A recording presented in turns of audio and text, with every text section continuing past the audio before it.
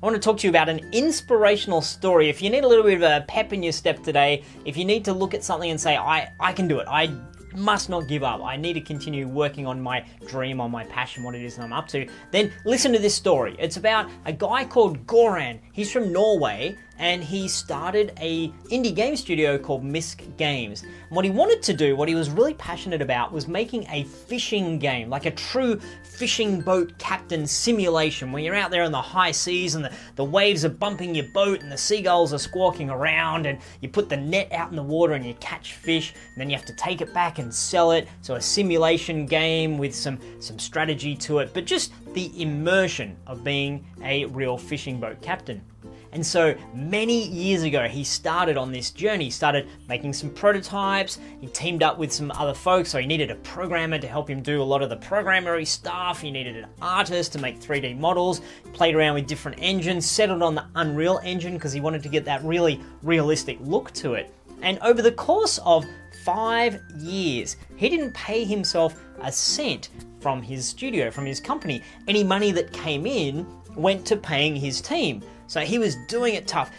For a long time, he had his day job, and that was what he had to pay the bills. But then after a while, he said, well, you know what? I'm going to focus on this full time. I think it's going to succeed. I want it to succeed. I know it's going to succeed. So he focused on it full time.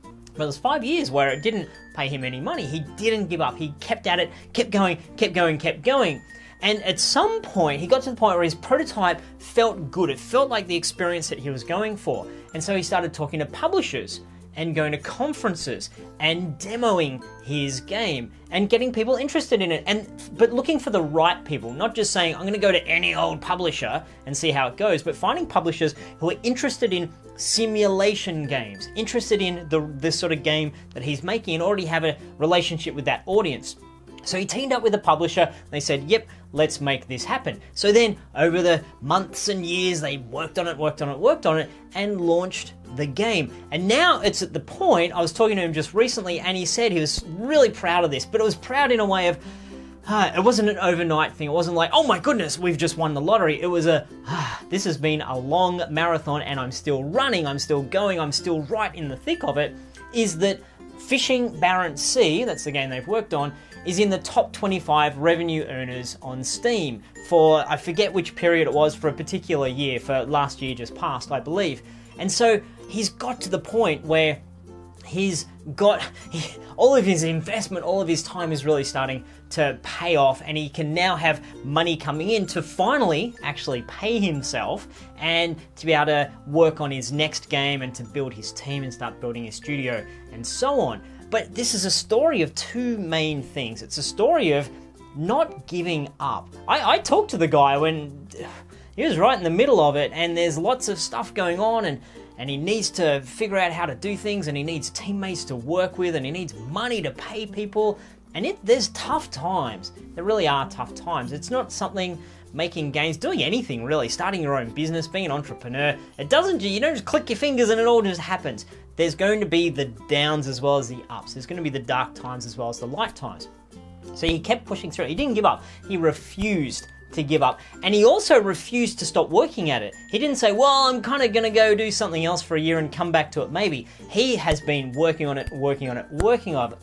It's so inspirational to talk to him because he's just like, yes, this is going to happen. So that's the one big thing that I really want you to take out of it, is if you're in the middle of working on something and you feel like you're in that down period or the dark times, then the only way to get to the light times, the good times, is to keep working at it consistently every single day. So don't let those moments of doubt knock you off course. You've got to keep going, but consistently. And the other thing I want you to get out of this is, when I talked to him recently, he's saying, yeah, my vision, my dream is to make the best boat simulation games on the internet, or that's out there, like to make the best boat simulation games. He wasn't saying, I want to make the best company ever, I want to make AAA first-person shooters. He was picking this one spot and saying, I like this, I know this is where we are, I'm going to be amazing at that. That's such a good lesson to take out of it, because often we have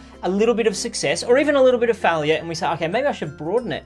Maybe I should be more general. Maybe I should do more things. Maybe there's not enough of a market for the thing that I'm trying to create, but there is a market for everything, so long as that you've got a really good product. So how many people out there are really passionate in fishing, boat simulation type games, enough to have this game be in the top 25 Steam games in terms of revenue? So think about that when it comes to what game are you working on.